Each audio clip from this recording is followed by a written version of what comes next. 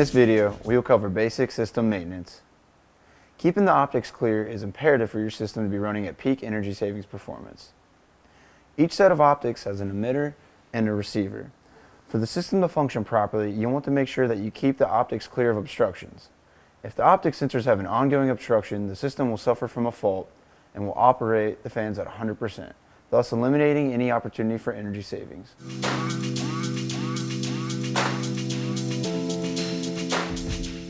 The optic sensors need to be cleaned periodically. The time between cleanings is largely dependent on the volume of grease being exhausted. Optic sensors in the kitchens with lots of grease cooking may need to be cleaned at least several times a month.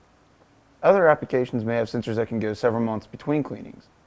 If the sensors get too much buildup on the lens, an optic fault will occur, and the fans will then run at full speed until the sensors are cleaned and reset. In order to clean the optic sensors, you'll need to press the push-button latches on the side of the optic box and remove the cover. Then wipe the lens of the optic circuit board with a soft damp cloth, and then replace the cover of the optic box, ensuring that the cable connecting the optic box cover to the optic brackets is not in front of the lens.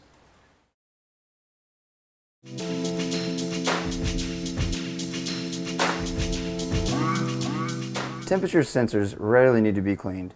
If extremely large amounts of grease and other contamination build on the sensor, the probes should be brushed or wiped clean.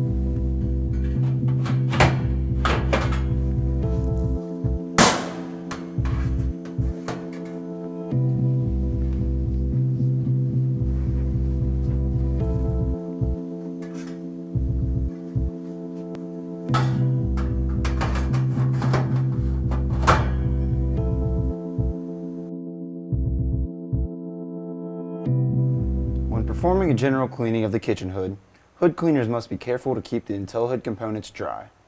The optic sensors are water resistant but not waterproof.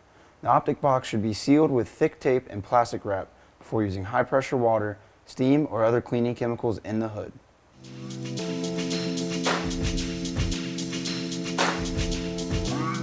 On top of the hood, you may find a number of Intelli-Hood components, including the air purge unit, the hood controllers, temperature probes, and control cables.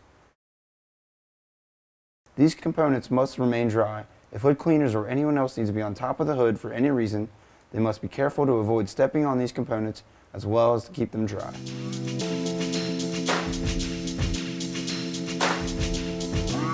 The touchpad may be wiped clean, but it should not be soaked with excessive water.